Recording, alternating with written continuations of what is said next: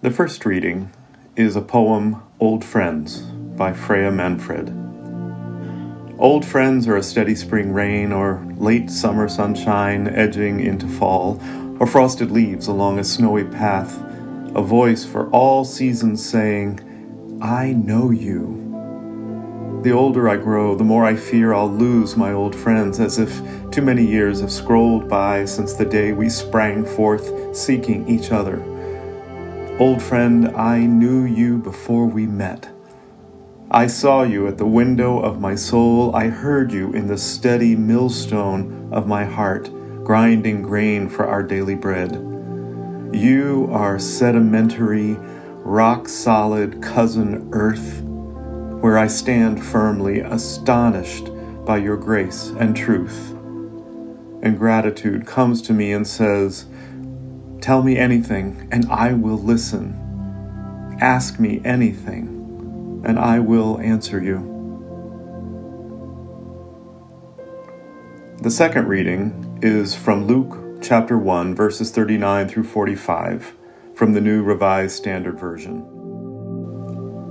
In those days, Mary set out and went with haste to a Judean town in the hill country, where she entered the house of Zechariah and greeted Elizabeth.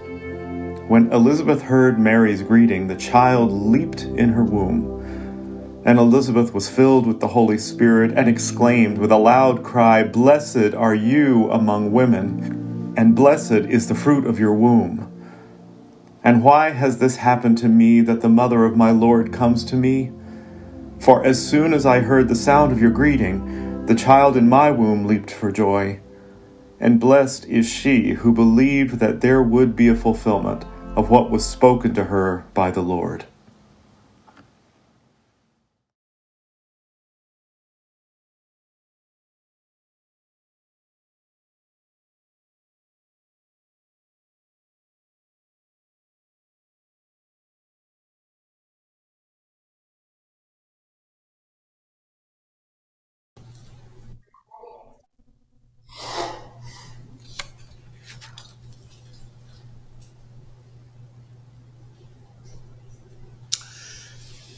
So just like that, we're at the fourth Sunday in Advent. Before another Sunday arrives, Christmas will have come and gone. And a week after that, we will be embarking on the journey of a new year, whose destination is yet to unfold. And the nebulous nature of that destination has all of us just a little bit anxious. We've been feeling it this week through the experiences of our friends in New York whose livelihoods depend on Broadway and larger entertainment venues that are now suddenly prevented from moving forward once again. For 2 weeks in June of this year, we gathered in this room without masks. And then Delta came along and changed our course. Now Omicron is here, and we're hoping for the best. We're doing our best. We're finding ways to continue to be in community with whatever restrictions come our way from time to time. Our plan is to gather here in this room Friday night for Christmas Eve and find together a common source of hope and peace and joy and love. And today it's the message of love that calls us forward. Love, as it is found in the Christian tradition, has often become a theological proposition. And that's understandable, since the text of Scripture also makes it clear that God is love. Thousands of volumes have been written and countless sermons preached on that idea. Today's gospel lesson, however, brings love into a realm that is more clearly and more easily manifested, the realm of feeling and experience, the kind that you and I can experience every single day. When we say God is love, and if when we say that we are thinking of God as existing in some far-off heaven, well, it's pretty hard to feel that experientially. But when we speak of God being here,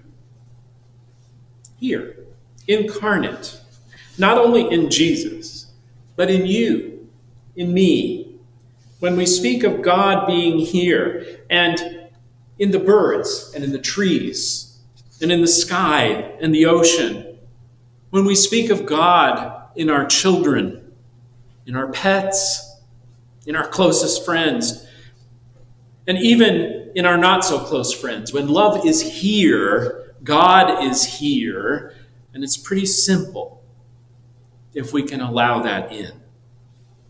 And that's what this fourth candle today signifies, allowing love in. Mary and her cousin Elizabeth are a perfect example.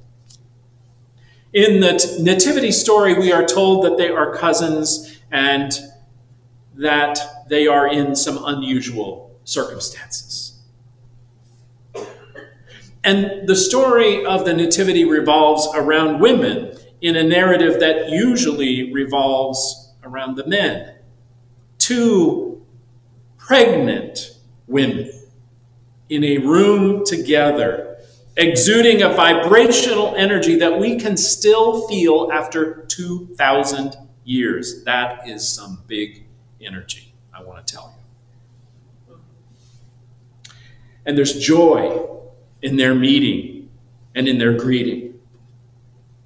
These two women have a history, and the children within them have a destiny. And this time together provides this energetic nexus for the entirety of the good news, the gospel, to unfold in them. There's momentum in this exchange, and it refuses to be interrupted. And I'd say it comes not from some theological proposition that the church has put forward over centuries, but instead it resides in relationship, the one between these two women and the sons that they carry, John the Baptizer and Jesus of Nazareth.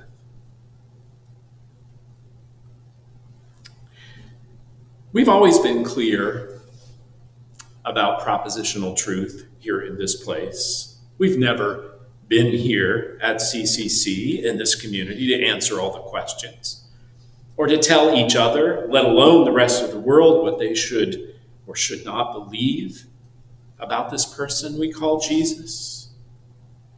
Even our own denomination, the United Church of Christ, is united only in the quest for this kind of exploration.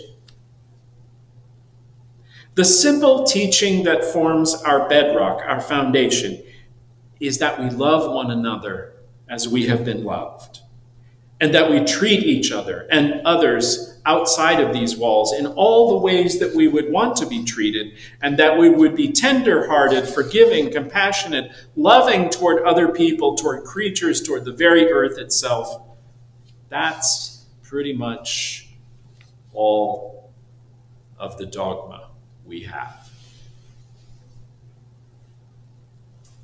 And when love is expressed this way, it is experiential in nature.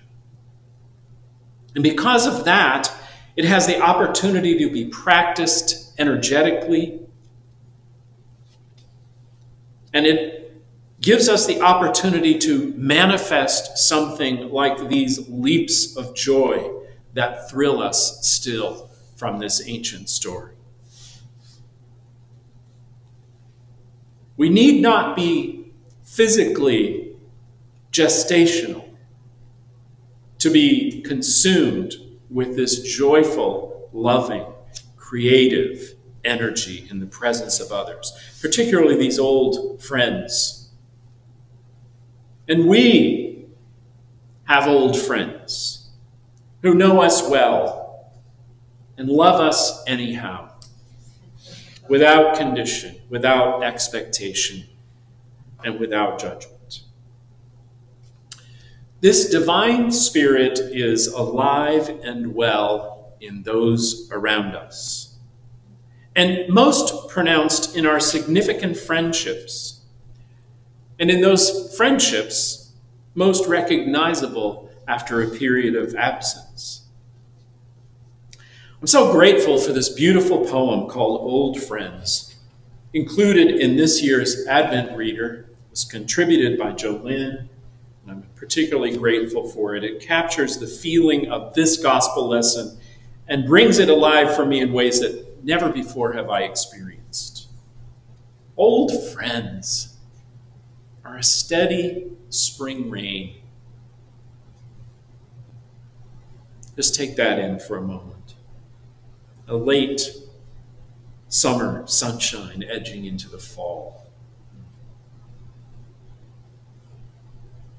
Frosted leaves along a snowy path.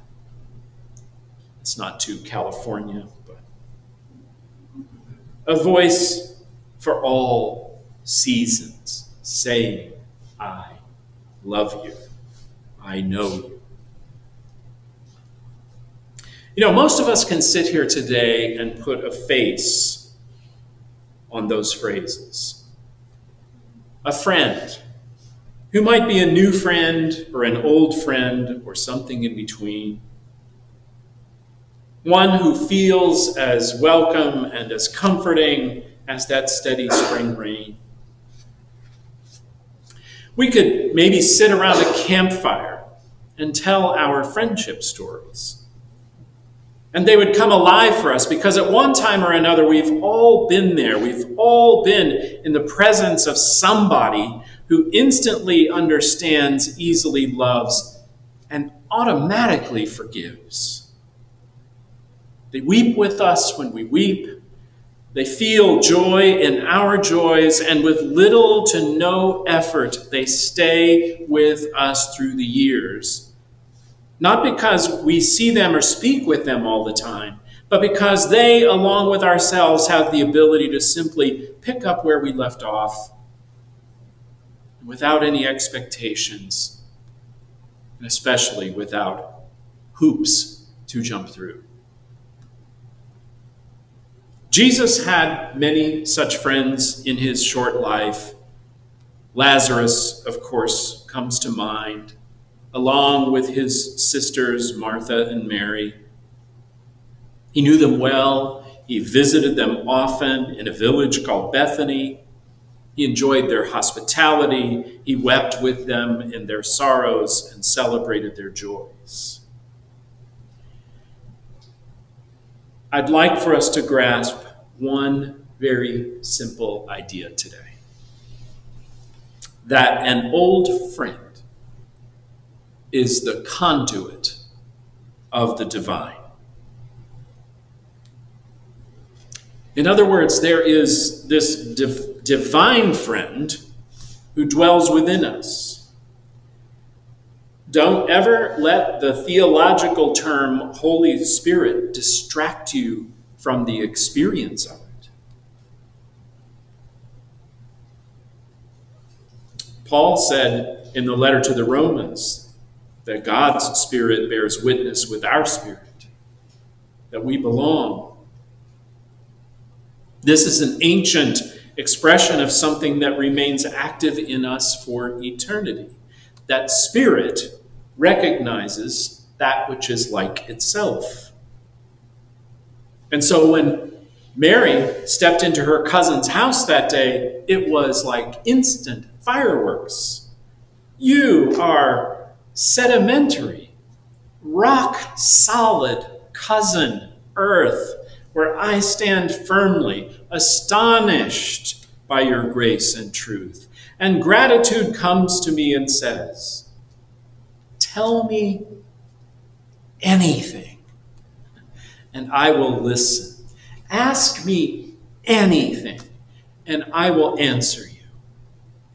Well, this candle that we light today is in honor and recognition of our divine friend, who comes to us in many forms, but especially in the form of an old friend. So enjoy the reunion today. Enjoy the union of body, soul, and spirit, and may this season be a season of oneness.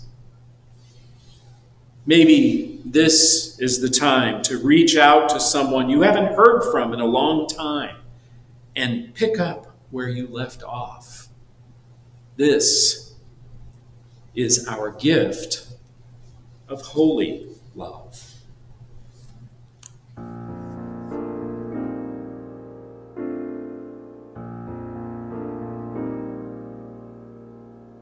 O holy night, the stars are brightly shining. It is the night of our dear Savior's birth.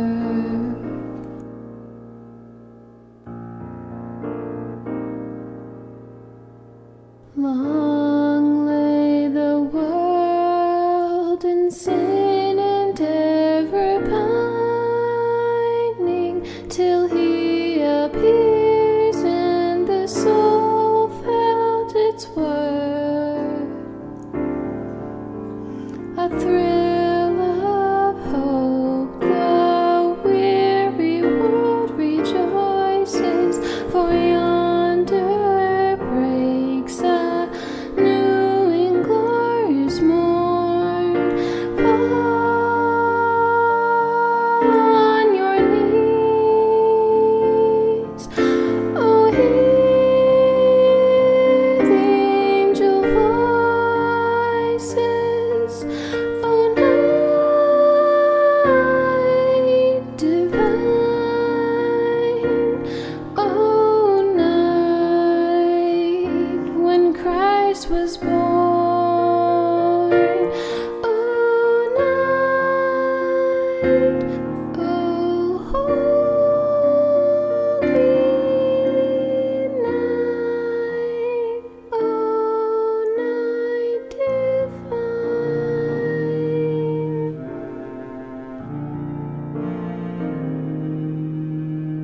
Led by the light of faith serenely beaming,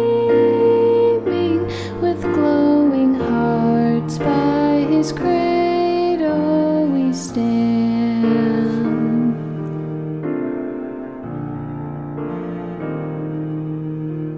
So led by light of a star sweetly gleaming, here come the wise men from Orient land. The King of Kings lay thus in lowly manger, in all our trials born to be our friend. He knows our need, to our weakness is no stranger. Behold your King, before him lowly bend. Behold your King, before him lowly bend.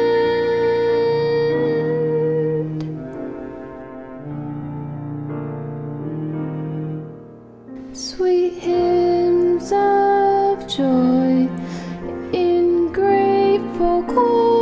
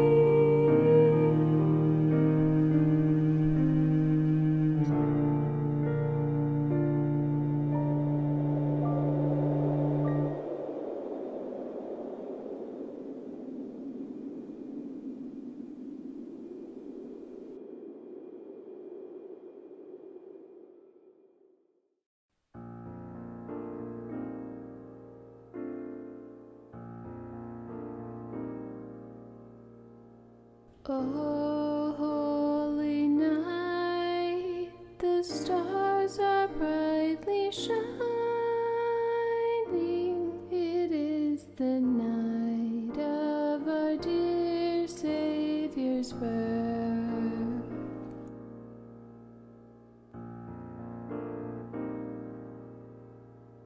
Long lay the world in sin and ever pining, till he appears and the soul felt its worth. A thrill of hope, the weary world rejoices, for